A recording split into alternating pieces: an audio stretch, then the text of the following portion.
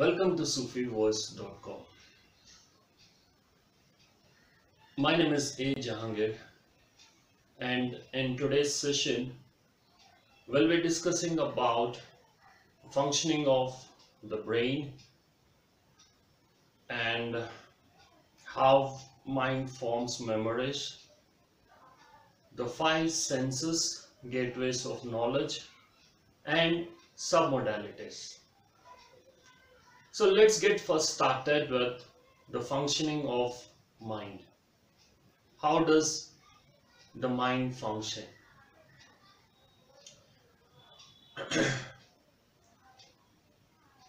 In order to lead a successful life, we need to have knowledge. And how can one gather knowledge? It is through the five gateways that the person gathers the knowledge. Okay, it is our five senses which help us to understand and perceive the things around us. We come to know about the outside world with these five senses. And what are the five senses? Vision, hearing, touch, smell, and taste.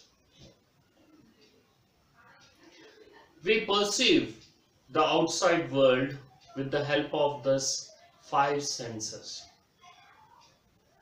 Okay.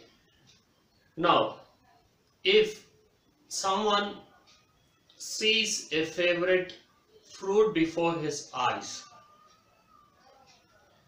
it is his favorite fruit, and the moment the eyes fall on the fruit,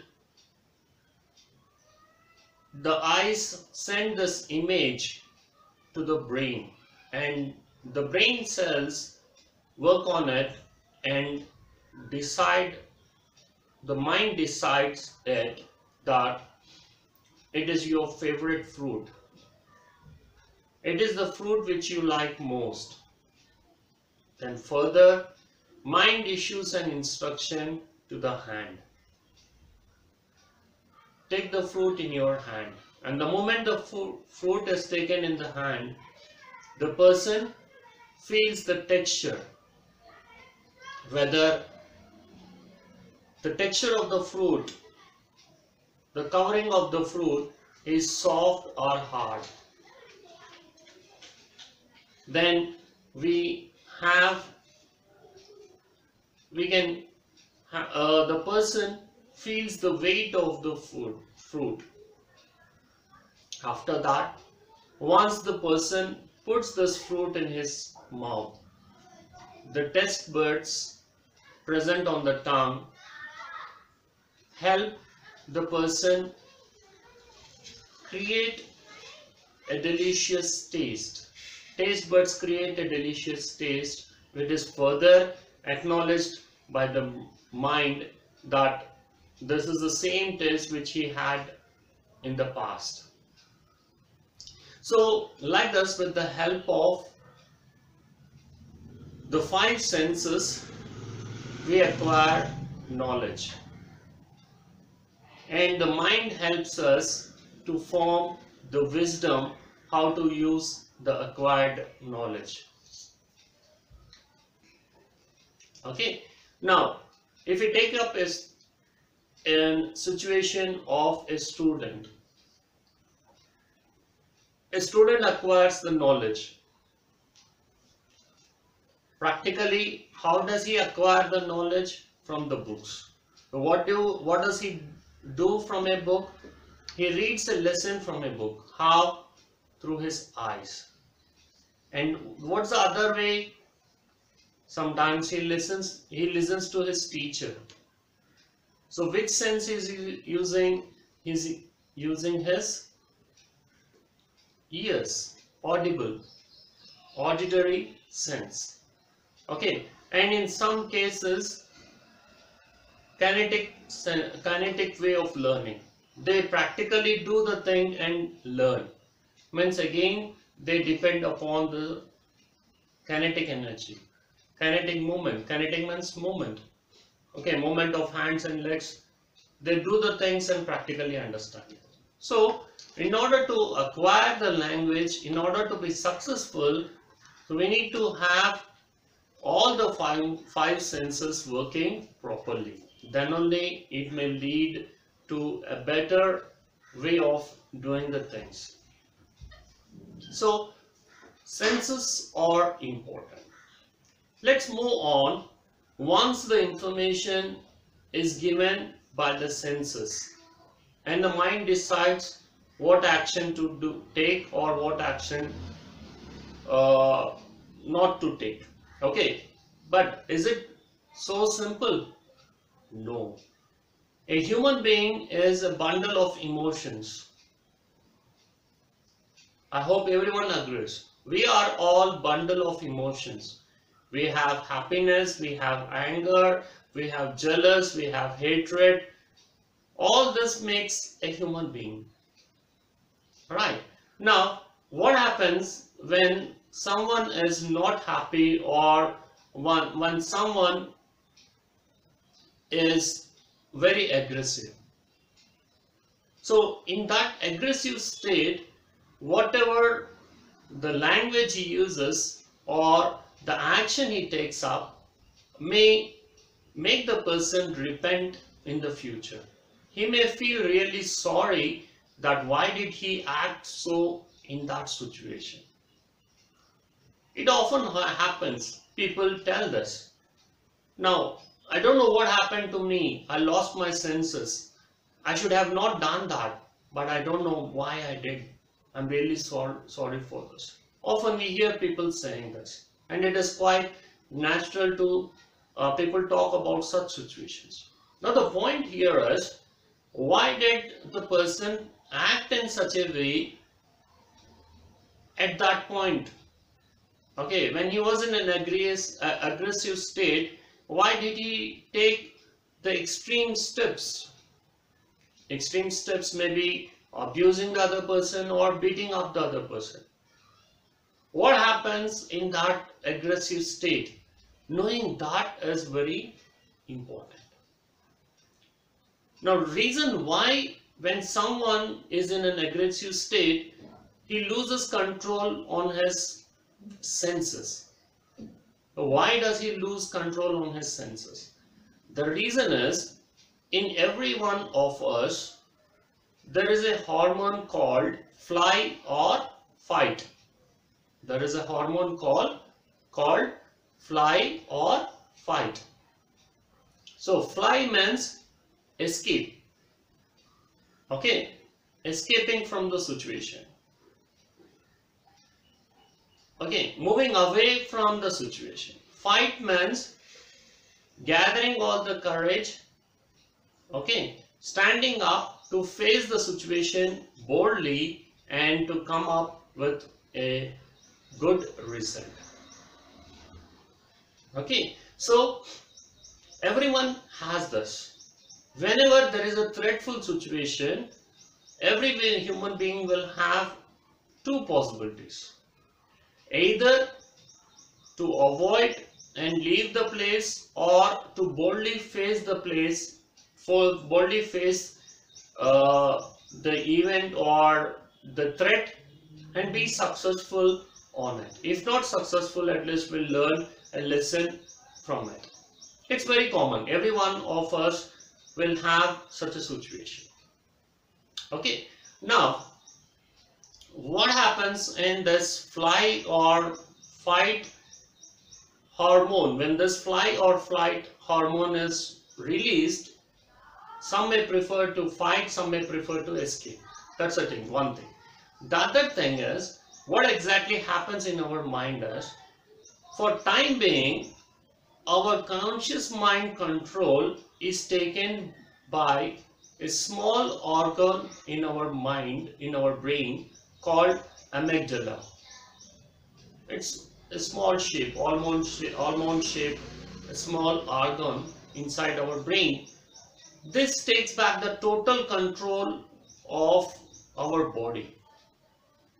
And it's a threatful situation. It immediately issues or immediately sends instructions to the body parts to act at that point of time without thinking about the future consequences.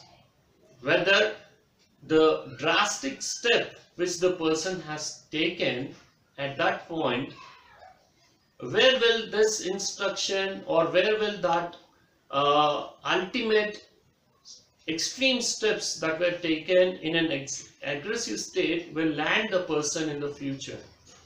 He will not bother about it. He will just take up the extreme steps. As a result of which, once the person gains consciousness,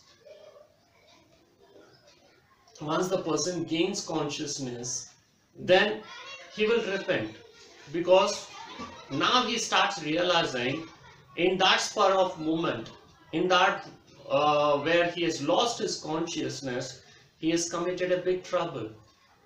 He has committed a big offense for which he has to pay a heavy price in the coming years. So whenever someone is excited, then we have to understand that our conscious mind is not working. It is the job of amygdala.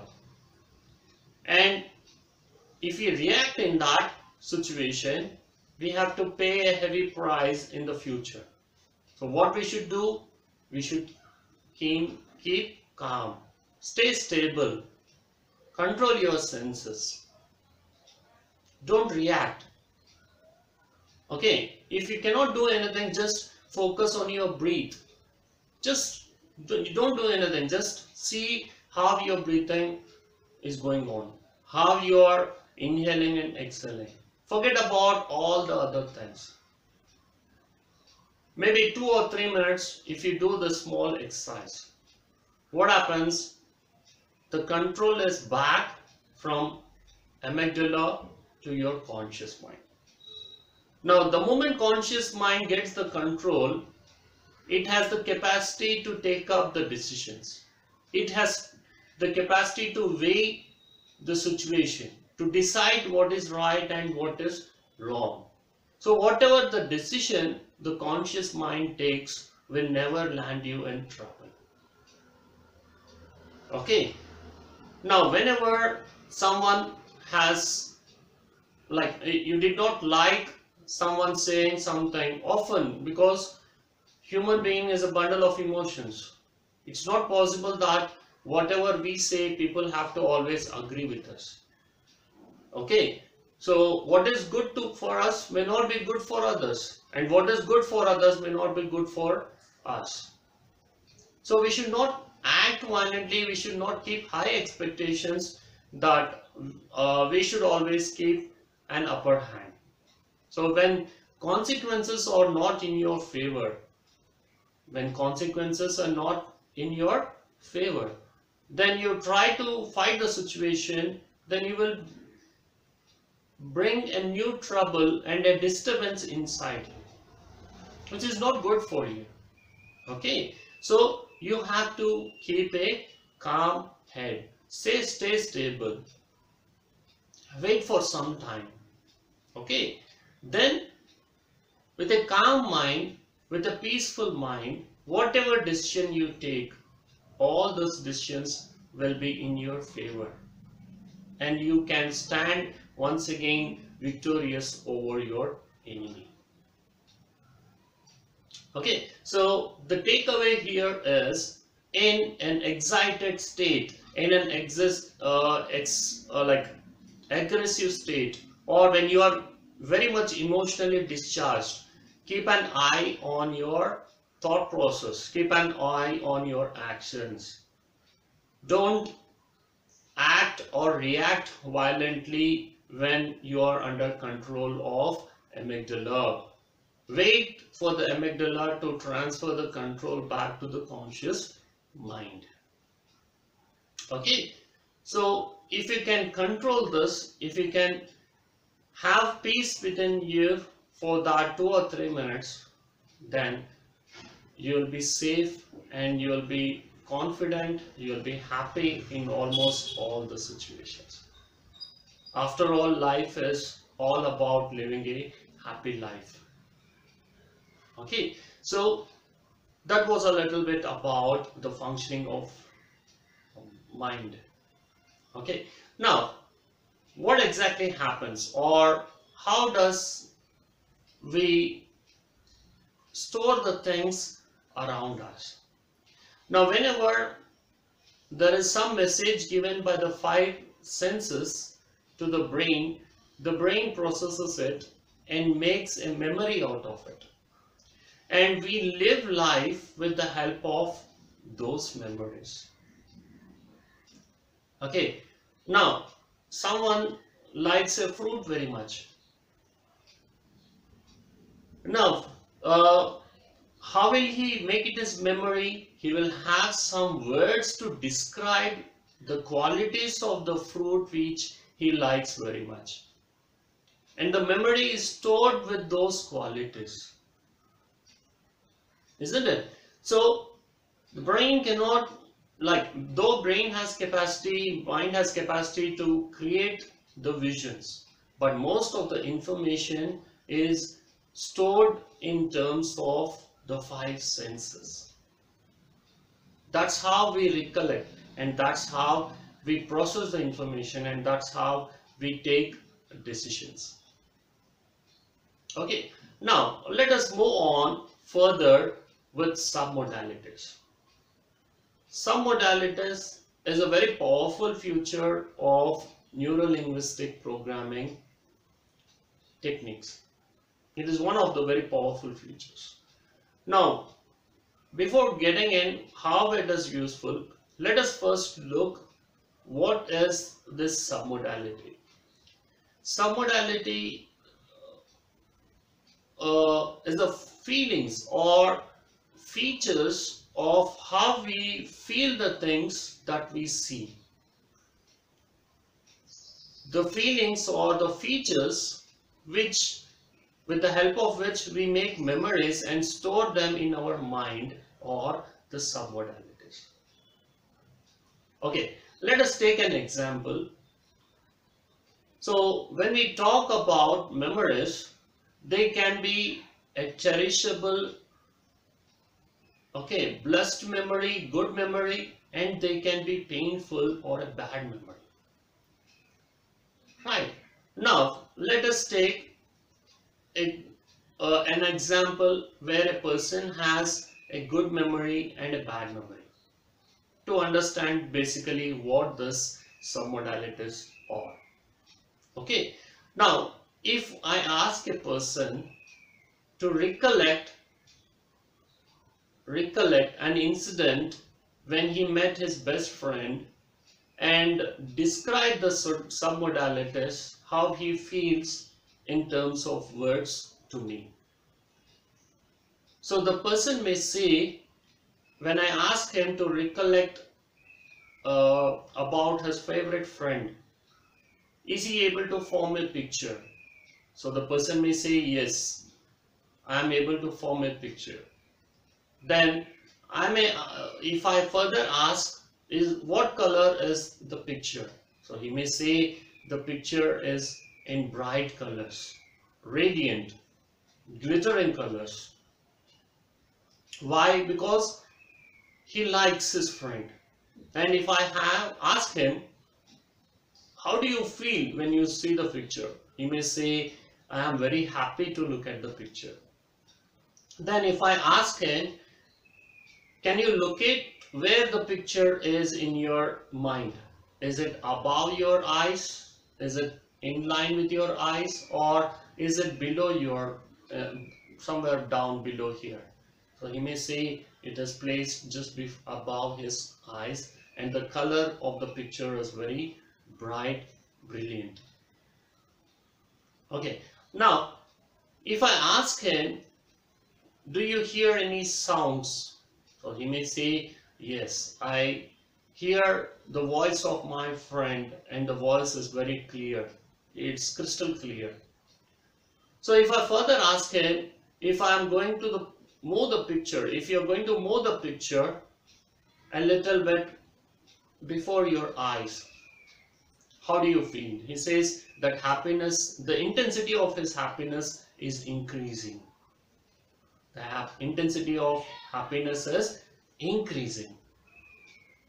Okay, so what did I do in this case?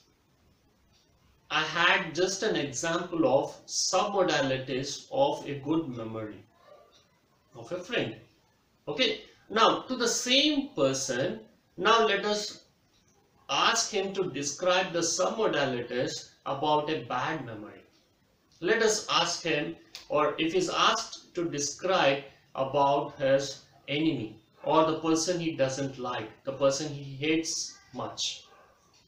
Now if you ask him, so can you picturize, can you visualize your enemy, and where do you see the picture of your enemy? Now this time he will not tell you that the picture is above his eyes, but he will say the picture is placed somewhere down. Now if I ask him, is it a color picture or is it in black and white? In most of the cases, mostly people will say that it is in black and white color. And if I further ask him, do you hear any voices? So sometimes they may tell, most of the cases they may say that they don't hear any voices. And if they say yes, they will recollect that bitter words or the trouble-filled words, and here the person will not be comfortable. He will try to avoid hearing to those sounds. And definitely in most of the cases they'll say that the picture is very far from them. They will never like to see or bring the picture close to them. The more and more you move the picture far away from their vision, they'll be more comfortable. Okay, now these are the submodalities. Submodalities are the recollection of the feelings about a thing or about an event. Okay, and in NLP it's a very good powerful technique. Using NLP we can bring in changes in a very short duration, perhaps in one sitting also. So there are many cases, like especially most of the people have phobias. Phobia is a fear of a thing, like hydrophobia. Hydro means water, fear of water.